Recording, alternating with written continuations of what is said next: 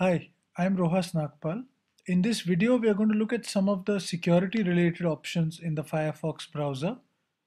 Let's begin with clicking on the preferences. Now, this is the kind of window that's going to open up next. Now, we are right now in the general tab.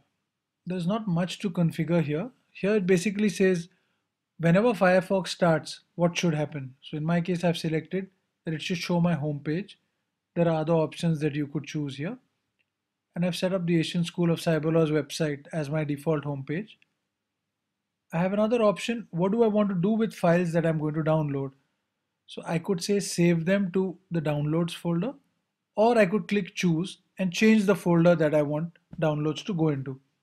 Personally, I prefer to choose this option which says always ask me where to save files. At any screen, if you feel you need more information, you can simply click on the question mark in the bottom left hand corner. The next we have the tabs window. It makes sense to keep a few of these options checked so that in case you're accidentally closing multiple tabs, it warns you before that. Same way, before you open multiple tabs that might slow down Firefox, you would need to be warned. So those are the simple things that you could do here. Going into content, it's always advisable to have the block pop-up windows. If you want, you can add exceptions here. So for example, you don't mind if Facebook gives you a pop-up. So you could simply say allow. Later, if you change your mind, you could simply say remove the site from here. Then we go on to the applications. Now here is where we are going to configure what Firefox should do when encountering different kinds of files. So as we can see, almost every kind of file is here. Now let's take an option of Microsoft Word document. Now what should Firefox do when dealing with it? We could say always ask us what to do, or save the file, or we could use Microsoft Word by default to open that application, or you could go and choose another application which could be used. Next we go to the privacy. Now here it's advisable that we choose the first option, tell sites that I do not want to be tracked. Another very important feature here is what should Firefox do with your history? Now currently we've said remember history. In this case, Firefox will remember your browsing, download, form and search history, and keep cookies from websites that you visit. Some other options we could say never remember history, or use custom settings for history. Now here we are presented with another set of options. If we say always use private browsing mode, it would of course require Firefox to restart if you choose this option. After this, Firefox is not really going to store any records of our history. Personally, I don't really feel the need to use it, but again, you would decide depending on what you do with the Firefox browser. Then we have remember my browsing and download history, remember search and form history, so whatever information you filled up in various forms, and it says accept cookies from sites. Now here we could set exceptions, that which are the websites from which we do not want cookies to be stored. Then what do we do with third-party cookies? Whether it's always to be accepted, or only from visited sites, or never. Now this from visited is an interesting option. What this means is, let's say you visited example1.com. It should not allow you to access cookies or download cookies from example2.com because, well, you've never visited example2.com. So that's what would happen if you say from visited. If you say always, then when you go to example1.com, it could end up downloading cookies from example2.com. Then you have an option about how long should you keep the cookies? Till they expire, till you close your Firefox, or every time you would be asked. I have chosen the keep until they expire. Now we can have a look at some of the cookies that have already been downloaded on this machine. For example, let me consider a website called surveymonkey.com. Now I haven't really visited this website in quite a few months. So let's see what kind of cookies they've dumped on my machine. As we can see, they've really kept a lot of cookies. Clicking on them one by one, I can see the name of the cookie, its content, the domain that it is coming from, the path, and when it is going to actually expire. We can scroll down and we can analyze the various cookies that we have here. If you want, you can remove a particular cookie, or if you click here, it will remove all the cookies that are stored on your browser. Let's go back here. Another option is, should Firefox clear history when it closes? In my case, I keep it unchecked, but you could check it and configure further settings that whenever you quit Firefox, what all should it automatically clear? Your browsing and download history, your active logins, form and search history, cookies, cache, even your saved passwords, site preferences, and offline website data. All this could be automatically cleared if you select these options. In my case, I don't really want to do that. Next, we go on to the security tab. Here, of course, we should keep these three checked. The first one would warn you whenever a site tries to install an add-on. Of course, you can add an exception here. As in my case, I've allowed these three websites to actually add an add-on on my browser. By clicking on these, you could remove them, or you could simply remove all these sites.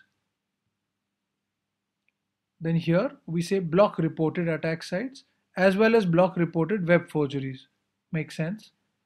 Then under passwords, we have remember passwords for sites. Now, obviously, if you're going to be using a Firefox browser on a public computer, or maybe a cyber cafe, or a computer which your friends also access, you would keep this unchecked. Obviously, you wouldn't want the browser to remember your passwords. In my case, I want to store these passwords. I can look at the exceptions. So if I have got some sites whose passwords I don't want to save, they would show up in this space. Then of course, it may be a good idea to use a master password.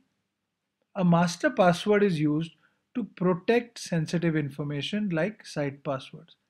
If you create a master password, you will be asked to enter it once per session when Firefox retrieves saved information protected by the password. But one thing you've got to remember is, if you put the master password and you forget it, you will be unable to access any of the information protected by it. So it's your call whether you want to set this or not, although it may be a good idea. You can click on this button and look at all the passwords that you've already saved. And if you want to export these passwords to a list, you could click here. It's always a good option to choose this obfuscate usernames and passwords, and then you could click on export passwords. You could choose where you want to save it. You can choose different options, whether you want an XML or a CSV file, and you could say save. So it says, okay, 357 passwords have been exported successfully. We say okay. In future, if you want to import the saved passwords, we can click on this option. Going back, let's have a look at the advanced options. Now here the first thing is the general, which is not very relevant to security aspects. Data choices, again not very relevant. The network, now well, you could configure how Firefox connects to the internet. So you look at your settings. Now right now I'm simply using my system proxy settings. But in your case, you may decide to use a manual proxy configuration. That's totally up to you. Then it tells us about our cached web content, which is currently using 56.5 MB of disk space. Here we could click on clear now and all this would then be removed. Then there's an option here which says tell me when a website asks to store data for offline use. It's advisable to keep this checked, but of course you could set up exceptions for this if you want. Clicking on update, it's recommended to allow Firefox to automatically install updates. This will definitely improve security in a major way. And it's advisable to keep this checked. Warn me if this will disable any of my add-ons. Now you may have a lot of add-ons in your browser, applications such as, for example, Fire FTP. Now you would prefer to be informed that if Firefox is going to update, it would end up disabling your add-on. Then you can take a call on how you're going to actually handle it. We have another option, show update history. So it can show up in the past how the following updates, on what dates they've been installed. Then we go to certificates. Well, it's better to keep the option here that when a server requests for my personal certificate, I would be asked every time. If you don't really understand much about how digital signature certificates work, you don't have to go much into detail. You can simply leave this option checked. Then let's have a look at the history. Now here we can see all our history. So clicking on that, it says history from yesterday, the last 7 days, this month, January, that's the previous month, and December and November, again, previous months. We can also see our download history. Now, if you want, you can click on this button and it would immediately clear all your history. It's quite a simple option. We have bookmarks. Well, bookmarks are very convenient if you want to store a site name and maybe later you would want to actually visit that. So you can categorize them into various categories also. Fairly simple to use. Going in tools, we can click on add-ons and then we can have a look at what all add-ons are there in our browser. So of course, in the first screen, you can choose from different options what you would like to download. If you click on extensions, you would see what all extensions are already there on your browser. You may have noticed in some cases where you have something called the Babylon toolbar which comes into your computer. It's a very, very irritating thing. And if you want to remove that, you just have to click on extensions, locate that particular extension from here, and you could simply click on the remove button. Here you can see some of the extensions that I have added. One of these is very interesting, which is called Lightbeam. Lightbeam is a Firefox add-on that allows you to see the third parties that are collecting information about your browsing activities with and without your consent. To see what information Lightbeam has collected, I go to Tools and say Show Lightbeam.